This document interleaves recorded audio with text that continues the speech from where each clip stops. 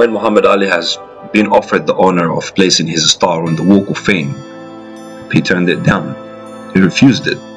And that was so mesmerizing for Hollywood people, so incomprehensible for so many other people as well. For the Star of Fame is an honor every actor, singer, or an athlete dreams of.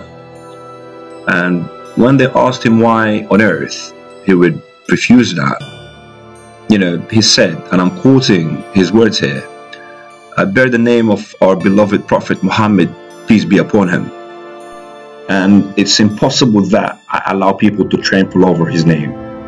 Then he said, "The only way I would accept this honor is if you place my star on the sidewalk so people can look up to it instead of walk over it." And this is exactly what happened.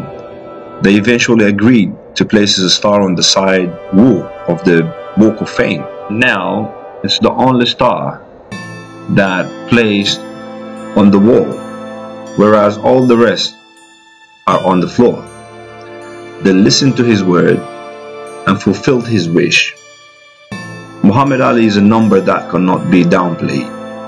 He is a value that cannot be ignored. Ladies and gentlemen, the greatest. Not only was he the greatest heavyweight champion the world has ever known, but he was the ambassador of humanity, that witty philosopher, and that sophisticated Muslim in his practice and preaching of Islam. May Allah give him health and recovery, and bless him with the best ending. And bless him with the best ending.